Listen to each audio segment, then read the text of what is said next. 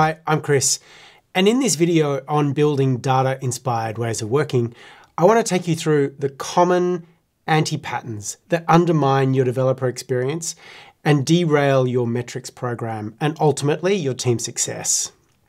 Before we dive into what those anti-patterns are, let's just take a quick recap on what metrics are and why they're important.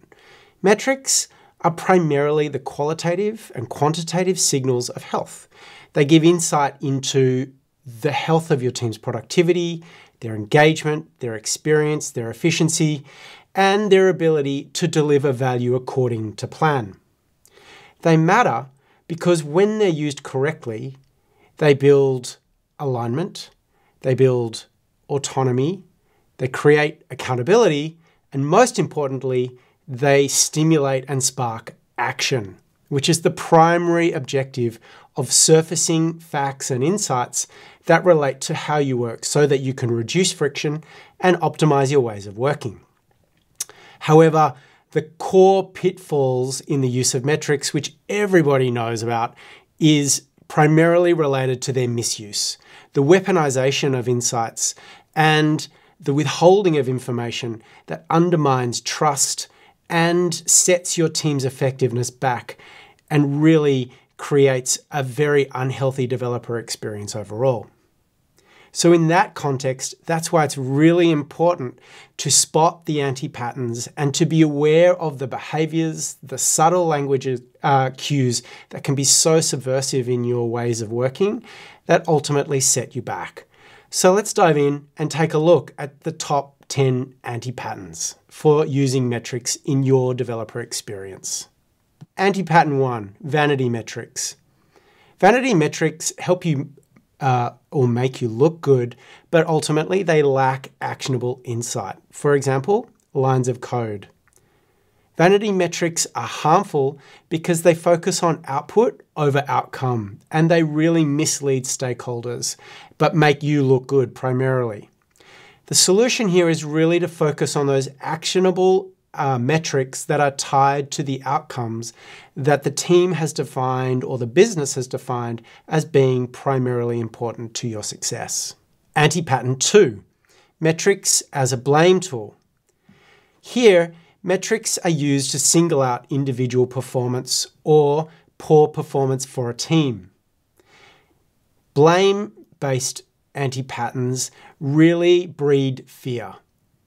They reduce psychological safety and discourage collaboration in the way that the teams effectively communicate and mistrust the way that teams can interact with each other.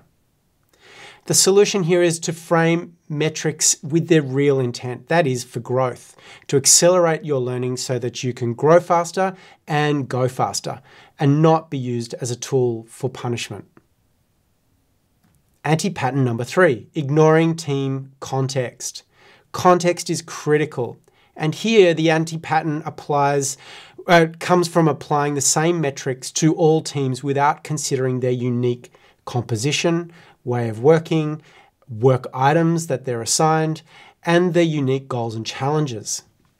It's harmful to ignore context because it fails to reflect the unique aspects of a particular team and the nuances of diverse teams and workflows.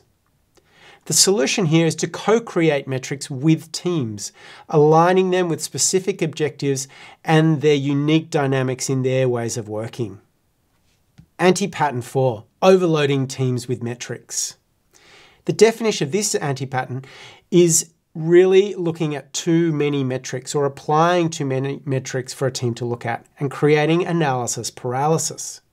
This is harmful because it dilutes focus, creates confusion, and increases the reporting burden. A solution here is to be really clear on why you're looking at a particular set of metrics, i.e. an outcome that you're looking to improve, and select only the few that matter most in being able to track the impact of an experiment or a change in your way of working. Anti-pattern 5, over-optimization. This is where teams will focus only on optimizing one metric in particular, and it leads to the detriment or undermines other metrics that may have adverse impacts upon. It's harmful because of these unintended consequences, like gamification, because you're only focused on one metric, and it becomes easy to really trick it into telling a particular story that you need it to tell, such as technical debt or burnout. The solution here is to use a much more balanced approach. Again, come back to the core outcome you're seeking to improve and ensure that there are 2 to 3 metrics that provide relevant lenses or different angles into you understanding that particular practice that's affecting that outcome. Anti-pattern 6, lack of transparency. Here, we're really talking about a pattern of withholding information or hiding insights from metrics from teams that it's affecting most. It's harmful simply because you're eroding trust. You're perpetuating the perception that teams are being spied upon and feeling monitored and unsupported. The simple solution here is to be really open and transparent. Provide teams with their information so that they can be really clear on the actions that they can take, and also be clear on who else has access to their information, and ideally be building a culture of safety around how that information is disseminated. Anti-pattern 7, misaligned incentives. Here we're talking about tying bonuses to particular outcomes from metrics such as velocity.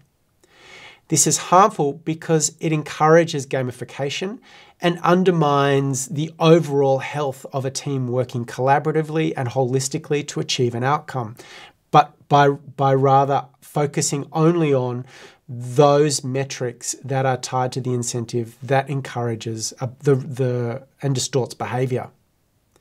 The solution here is to incentivize the desired outcomes across a number of different metrics, as well as the outcomes rather than outputs, such as collaboration, innovation, and ultimately the value that the team is set up to deliver for their customers.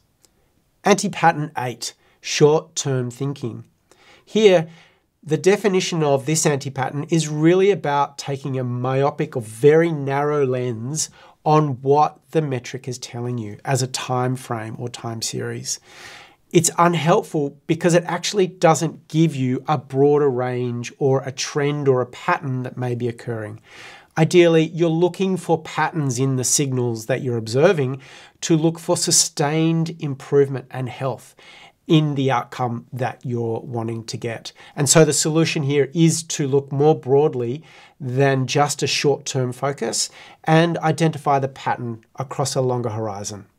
Anti-pattern 9, focusing only on productivity, or classically creating feature factories.